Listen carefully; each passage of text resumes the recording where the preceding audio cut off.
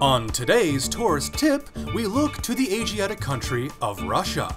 Despite its rather checkered political and socio-economic history, or perhaps due to it, Russia has produced a vast array of interesting technologies and iconic exports. The Matryoshka doll, vodka, and the AK-47 are all notably Russian exports, while Western consumers may want to steer clear of any vehicular or ideological products. On the more catastrophic end of the spectrum, Russian engineers have been experimenting with mixing antiquated technology in new applications. The same technology that was used thousands of years ago to create the aforementioned Matryoshka doll has been applied to the artful science of personal storage equipment, to disastrous results. In an educational software model currently in development titled Escape from Tarkov, researchers have developed a simulation of the intended result of this disastrous experiment. The actual result was a Chernobyl-like incident which nearly caused a gravitational cascade event, the exterior backpack's mass nearly reaching infinity. Хорошо, все параметры стабильны. Добавляйте еще один для прикола.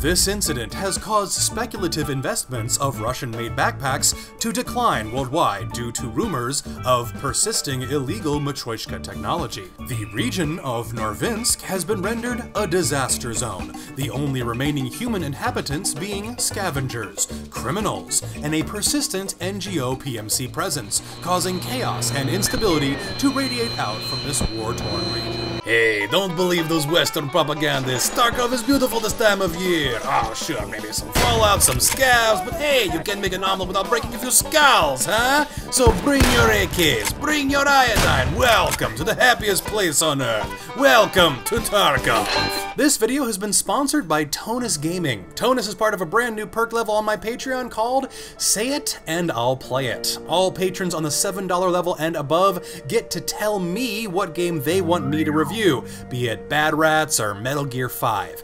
Tonus asked me to review Escape from Tarkov, a survival looting shooter game from Russian developer Battle State Games. Now, I've had a tough time with survival games, even though they seem perfect for me. I love tactical games, I love games that provide tension, and I am fast becoming a fan of games that make you lose, and make you lose hard. Survival games seem perfect for that. I know what they can bring, a feeling of accomplishment, of defying all the odds to bring that load of loot home, the tension while crawling along a sewer pipe, trying to hear the noises that mean all clear, but each twig snapped in the forest and each echoing gunshot bring your heartbeat to your ears, secretly hoping that gunfight will come to you so you can prove yourself and get some better loot, and dreading the roar of machine gun fire that would sound your doom. That tension is something rare in a gaming market that is so addicted to easy victories, unearned reward. It is so rare to actually lose and to feel that loss. Although it's less rare now than it used to be, around 3 or 4 years ago. There has been a resurgence, particularly in the indie market, of roguelikes and side-scrolling games that have hardcore mechanics, and a numerically smaller but industry-upheaving resurgence in the shooter market. The ones that have done this, DayZ, Rust, and now the Battle Royale genre, I don't have too much attraction towards. These games are huge now. PUBG and Fortnite, like Minecraft before them, have created their own little cottage industry. One could just become a Fortnite YouTuber and rake in the dollary dues. But I haven't even approached either for a multitude of reasons. DayZ initially turned me off with the cliquish nature of the multiplayer.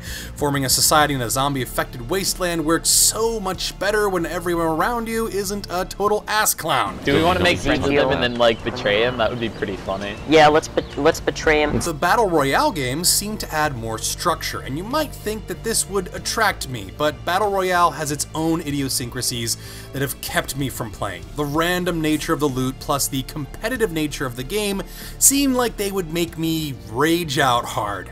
The skill ceiling is also really high at this point, and Battle Royale seems to be a genre where the winning move is not to play. You kind of want to avoid other players in conflicts as much as possible. Let the other players resolve themselves and try to win not by being the most skilled player, but by being the best opportunist. I don't know, maybe I'm just being an old man, but it seems like an odd choice of design strategies for a tournament game. It's successful, holy god is it ever successful, but the mixture that Battle Royale is generally turns me off. Getting into these games would be more of a chore for me than I really have time for, and my prospects of enjoying an open world, no-holds-barred survival game seemed pretty low. That is, until Escape from Tarkov. Now, what does this game have different from DayZ or Battle Royale? You're still in an open environment where people want to kill you and take your stuff. There's still ambiguously friendly players who may want to befriend you and may just want to shoot you in the back, and in general, you kind of want to avoid other people since conflict runs you the risk of losing you that nice loot you may have gotten, not to mention anything you had on you when you came in. Progression is hard and slow, and there are a ton of highly skilled players who will retard that progress even further, and loss is permanent. But where other survival games didn't have enough of a carrot, to me, Tarkov has a really big carrot. The first thing I heard about this game was from Tonus, who whispered sweet nothings into my ear about it. Hey, you like SWAT? Well, I'm playing this game where if you double tap reload, you'll reload faster, but you'll drop the empty mag instead of keeping it. Yeah, you keep your empty magazines. Oh, why would you keep it around? Well, you have a persistent inventory that survives from play session to play session, and you can buy and sell items from traders, so every action you take is not only done for tactical expediency, but also with your economy in mind. Oh, and you have to have load-bearing equipment. You can't just load magazines out of your backpack. You have to have them on your LBEs or in your pockets for easy delivery. More and more little tidbits of tactical info came into the periphery of my knowledge, like the smell of a prime roast wafting towards the nose of a starving man. Oh, did you know some of the guys who made Stalker made this? And it's a lot like Stalker, too. Inventory management, James. Bountiful tracts of inventory management. No HUD, James. No ammo counter. You have to check your magazines manually. Oh, yes, there is a difference between NATO and Warsaw Pact ammo. You bet there is. Not just 7.2 by 51 versus 7.2 by 39. But different loads, James. They count the powder charge, James. Steel core versus lead core, James. Ballistic coefficients, James. Your money takes up inventory space, James. Progressive speed and stance adjustments with the mouse wheel, James. Oh my god, where can I buy this game? For the love of assault rifle, Jesus, take my money! This tactical accuracy is exactly the carrot I needed to get me excited in this genre, and it is the perfect fit for a one-and-you're-done survival game, so let me at it! But of course, my realism-starved shooter fan, but of course. And how much Tarkov can Sir afford? The $45 base package? Or would you like to drop $150 on this bad boy? We're selling inventory space, gentlemen. 30 slots for $90! Or much, much more! That plus a bunch of high-tier loot that would probably be wasted on a noob like myself. So maybe I'll just get the base package. I don't even know if I'm gonna like this game. You never know. A game in early beta based on the Unity engine. I mean, call me cynical or maybe just cautious, but isn't there the possibility that there could be some technical problems? I mean, just like a few, you know, maybe.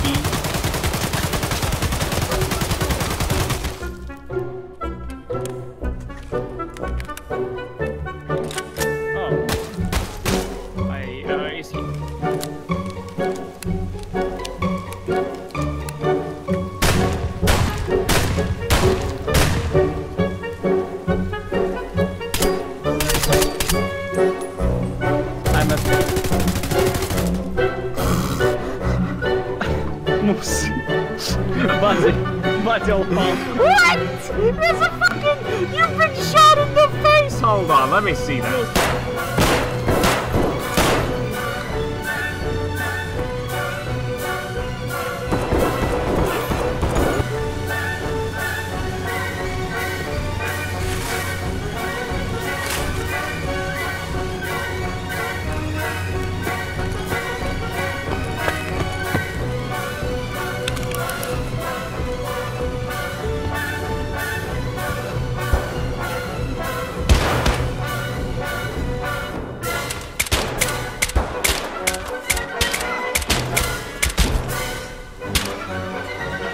shooting me anytime now.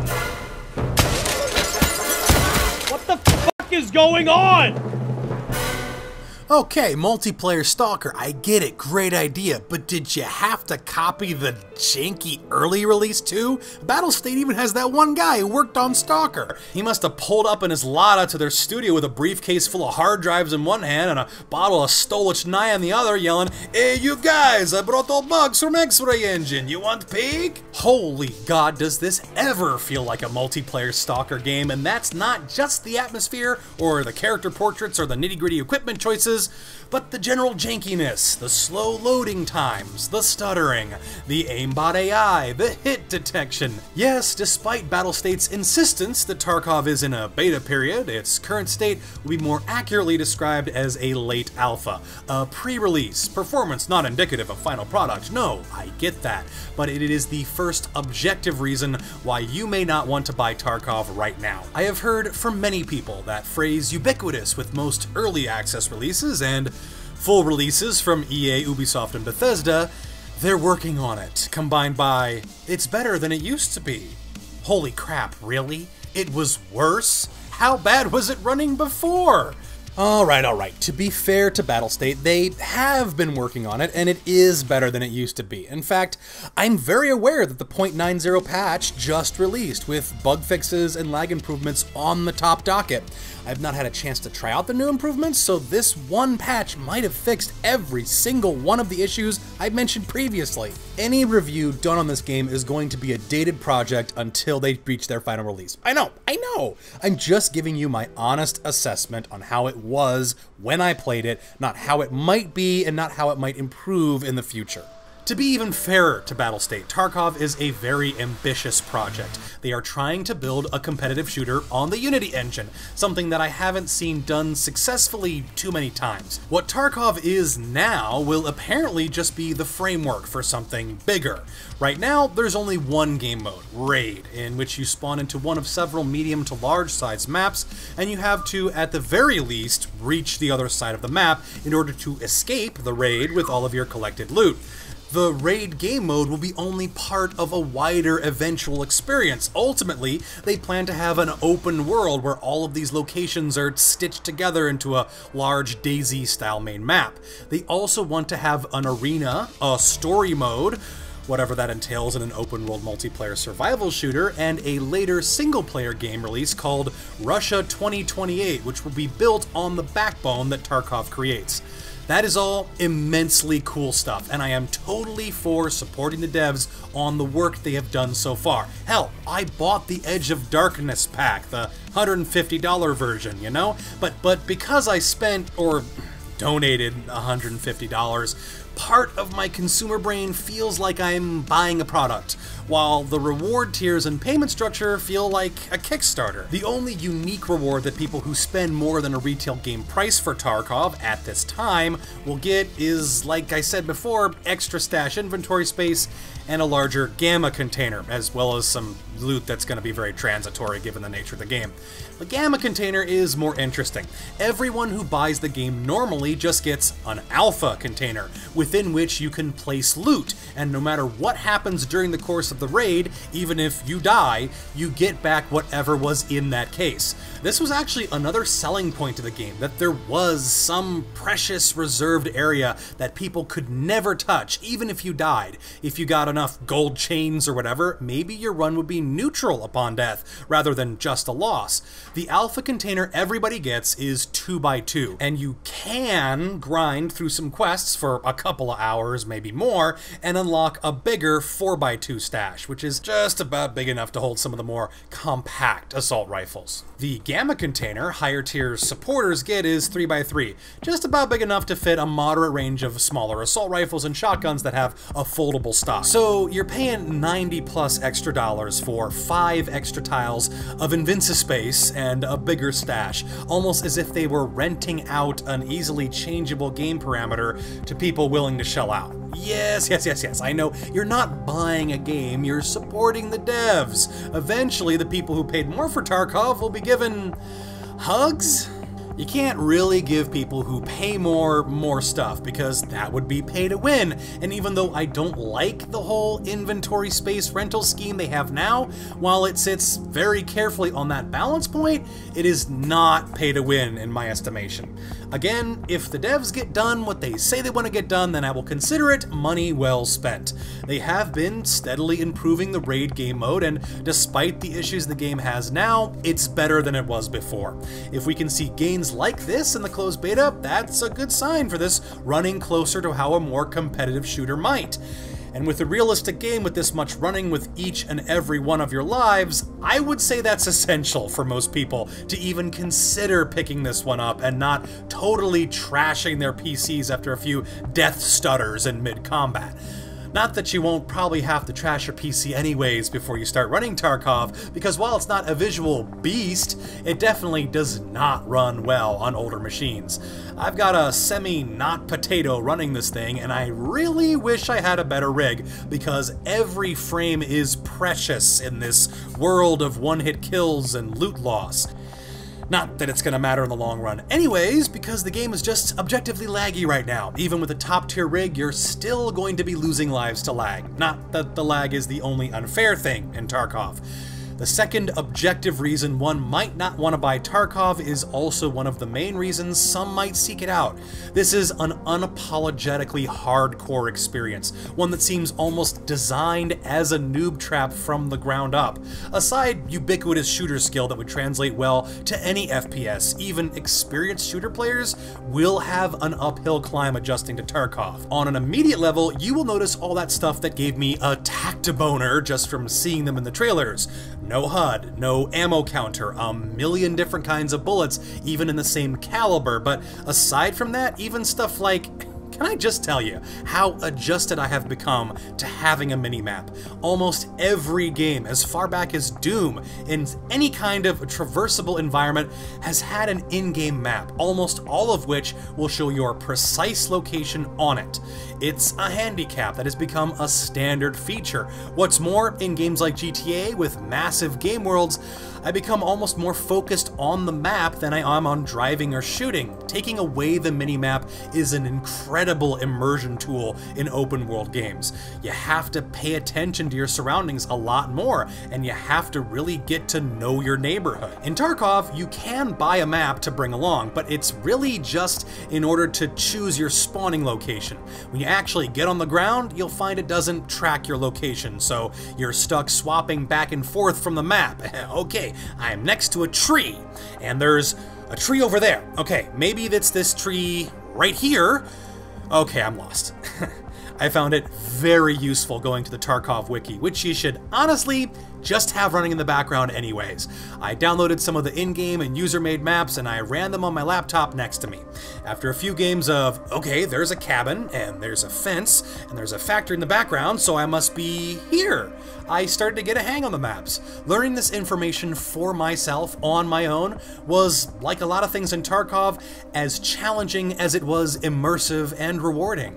Other noob traps in the game were less charming. The traders in the quest system are explained very poorly, and you are left on your own to understand exactly what it is the game wants from you. And this creates metas that the game's community knows about, but you as a new player don't and may never figure out on your own. For example, during the 0.83 patch, there was an early quest from Prapor where he asks you to kill 3 AI scavengers on customs and bring back 3 of a specific model of shotgun. The scavs, the AI looters who spawn in-game, have fairly random gear. These particular shotguns may not show up quickly or easily. Fortunately for you, another trader, Skier, scales the shotguns that Prapor wants, and even though it'll cost you a little bit, the trade-off between getting the quest done and the quest's loot compensates for that. However, there's a typo. Prapor asks for MP133 shotguns, and Skier sells MR133 shotguns.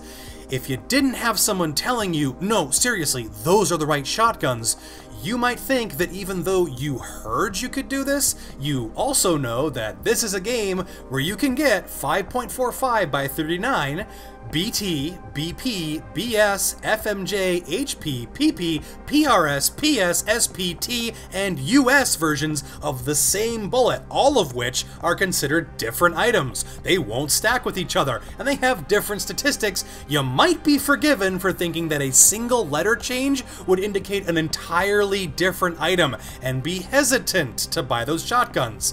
After all, you're spending money that you might never see again on a quest that you don't know you can complete because there's this typo.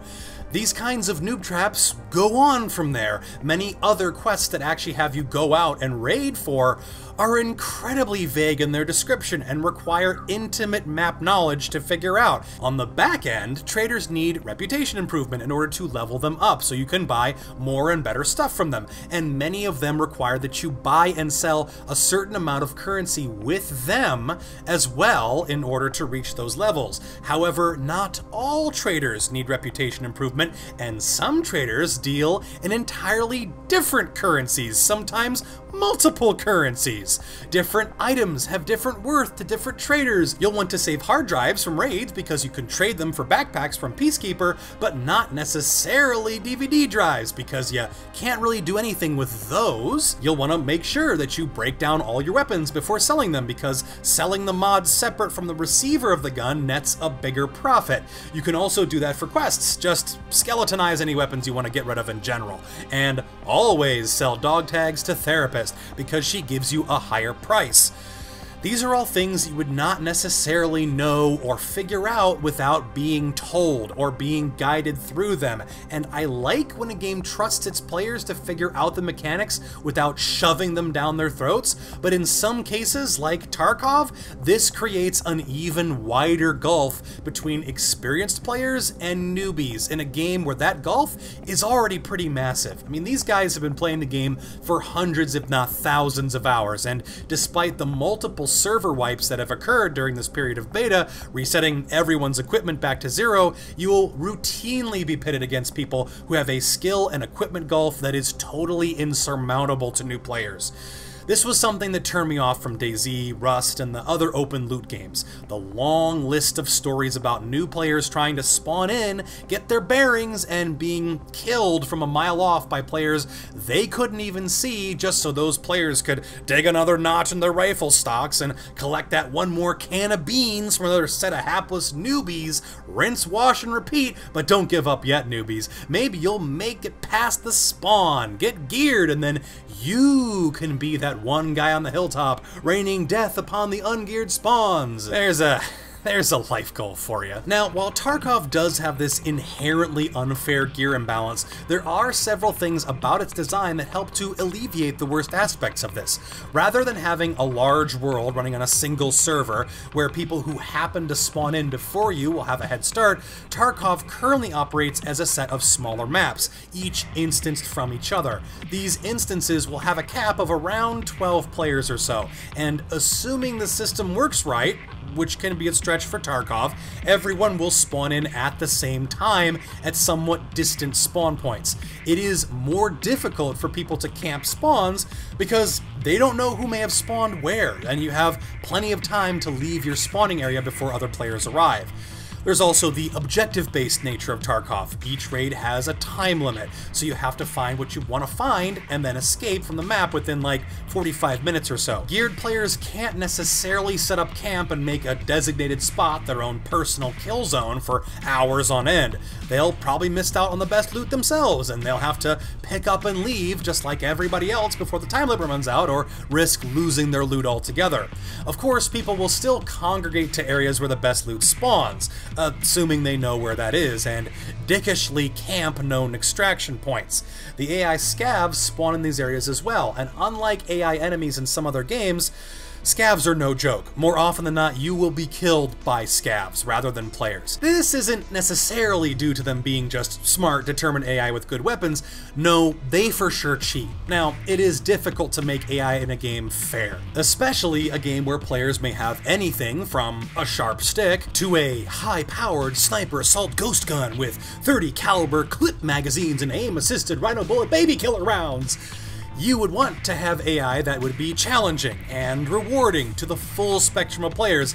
And hey, maybe that's impossible, but I'll tell you what's not impossible is make an AI that can't one-shot you from 200 meters away with a pistol, see you through bushes and trees, shoot through cover ranging from the anticipatedly permeable wood to the implausibly permeable Soviet-era concrete blocks or entire structures, and who can magically soak up multiple shotgun blasts to the chest or face before turning around and sneezing you to death. Again, I understand that you might want to have both newbies and experienced players against these guys, and you want to make sure you have a consistent threat, but at this point, the AI is anything but consistent. At this point, it's not exactly economical to bring your best equipment, especially on solo raids. It's almost better to bring the Taw's pipe gun and scoot around, one-shotting scabs in their precious face hitboxes, and if one of them one-shots you from across the map, meh, it only cost you 10,000 rubles to get into that match in the first place. Now, there would be a simple solution to both of these problems, that of being wiped out by overpowered human players or cheating AI scavs, and that would be to have a matchmaking system based around some sort of loot score plus player level. You know, assign every item of loot a point value and then match players around some sort of bracketing system for what they brought into the match. That way, less geared players would be facing off against each other. You wouldn't have as many hatchlings running with squads of fully equipped players, and the scabs would be leveled to provide both a stiff challenge and better loot for the more seasoned players. Then you would want to bring your better loot because you might need it for the better scabs, and you would be getting better stuff in return. To reference Stalker, there were certainly some areas that had tougher enemies with tougher gear that you then got to loot when you killed them. It made the game more of an RPG and more of a linear experience. I understand that this goes somewhat counter to the entire multiplayer survival concept that Tarkov is attempting here, that you will run into situations that you can't necessarily plan for. To have any kind of bracketing system might betray the concept that Tarkov is based around now, which creates immersion and tension for some, and immense frustration for others. Battlestate seems to be a company that doesn't really give a damn whether the game is approachable or not. I mean, come on, what have I been talking about for the last 15 minutes? It's that severe mountain climb that makes Tarkov compelling, that gives you a thrill every time you come into a match. Maybe this will be a milk run and I'll get a lot of loot, or maybe I'll run into a whole squad of tryhards halfway in and lose everything. So despite the compelling thought of a more fair matchmaking system, it might not work with the kind of game Tarkov is. That is, the kind of game it is now. Right now, Tarkov has been resetting player stats and equipment every major patch. People who have leveled and geared up get set back every few weeks or months. This artificially keeps the game's balance somewhat level. Even if there are some tryhards with the best gear running around, there aren't that many of them, and they won't be doing it for long. Assuming the game leaves its current beta state, I don't see consistent server resets being a part of the game's landscape. You'll want to keep your loot and your skill points, and right now there are a bunch of guys who have gone from level 1 to level 40 like 5 to 7 odd times. They know the maps like the back of their hands, and if you buy the game on launch day, or heaven forbid a week or so afterwards, you will be trapped with these people. It will be rare to find a server without 1 or 2 or 6 players who will, through their hundreds of hours of playtime and now permanent and constantly growing stashes of top-notch loot, will be almost entirely invulnerable to lower level players. The game won't just be inaccessible, it will be broken. If Battlestate don't think about matchmaking sometime soon, they're not going to make any damn money from a new player base when it comes time for release. Hell, test out a matchmaking system on Factory for now. It's a really close range map and plays in a lot of ways like a more normal shooter. Instant action, lots of shooting, not so much a drawn out experience like the other maps are. Have the loot tables dynamically react to the player's loot bracket so you can't just do hatchet runs and make a ton of money. More risk, more reward. Not having even a rudimentary matchmaking system in play at this point in development, where they are apparently in beta, is rather symptomatic of a lot of things in the game being poorly implemented or missing altogether. I mentioned performance earlier, and while I'm sure that some of the stuttering and frame drops, particularly in combat when you need your frames the most, is due to my rig's age, I have heard that these are relatively universal issues. Even on the lowest settings, frame rate can still slow to a crawl when you're shooting or getting shot at. The netcode alone seems like it's severely lacking. I want to show some footage here exclusively of other people, streamers, higher level friends, just to show that this is not just on my end. This is a Tarkov problem, and yeah, it's in beta, it's not ready. Well, it kind of sounds like they're looking to release this soon. The beta is open now, open beta, coming shortly, and I don't know if they're gonna have time to fix these issues. What the fuck is going on? It may have sounded like I just spent the last 20 minutes or so trying to unsell you this game. That's not really it. I just felt like with any review of this game, I would have to elucidate the exact problems in it and tell you what you might be getting into. I came into Tarkov knowing almost nothing, and despite that long laundry list of problems I just spouted off, Tarkov is still a really engaging game. If people were looking for a more competitive stalker, I mean, this is it, flaws and all. The looting is extremely satisfying. The tension in each and every raid is palpable every time. The gunfights could really use improvement, but when they work, they are thrilling and synergize with every other mechanic in the game. The model they've developed with rifle-armed scavs, playing with others, the looting and damage systems, the plethora of options from your weapon customization to movement to equipment customization is practically unparalleled in a single game. If Tarkov released in a more fully playable state, with only a pinch more handholding, a little better optimization, a few more features to keep the newbie sheep from the poop-socking wolves, Tarkov could be the holy grail to survival game fans, post-apocalypse fans, tactical shooter fans, Metro fans, Stalker fans, Arma fans. I mean, seriously, this game could be big. A lot of the appeal of Tarkov to me isn't necessarily how it is now, but what it could be a month, a year down the road. As to whether you should buy it and support the devs now, well, that's why I was trying to unsell you the game. For me, it was a no-brainer, instant sell. I even bought the special shiny edition, spent like 150 bucks on the damn thing. But there are things about the game, not just stuff that isn't finished, but the insistence on a hardcore experience, the lack of approachability, the technical problems that might be in the game forever, that you might not know about just coming in. They're all systemic roadblocks to a more general audience. Battlestate are also not accepting refunds at the moment, and they've also been in a rolling battle with some parts of their fan base about certain features and what they're telling the fans and what they're not saying.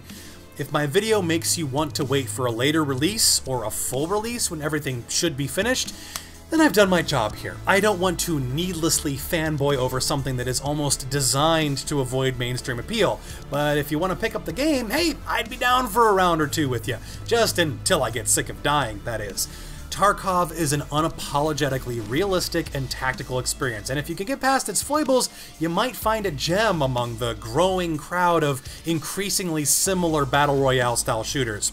It's a really cool game, and if you have the patience for it, Tarkov can reward in engaging and subtle ways. Bringing back that full haul and unloading your bags into your stash is one of the most satisfying feelings I've felt in gaming, just as being blindsided and killed with no explanation after a 20-minute slow plod through the woods is one of the worst. It's not a game that finds balance, it's a game that revels in extremes. And if you can handle that imbalanced ride, Tarkov might just be for you. Just don't say I didn't warn you. I wanted to give a quick thanks to Peacemaker for being a part of this video and for helping guide me around the world of Tarkov.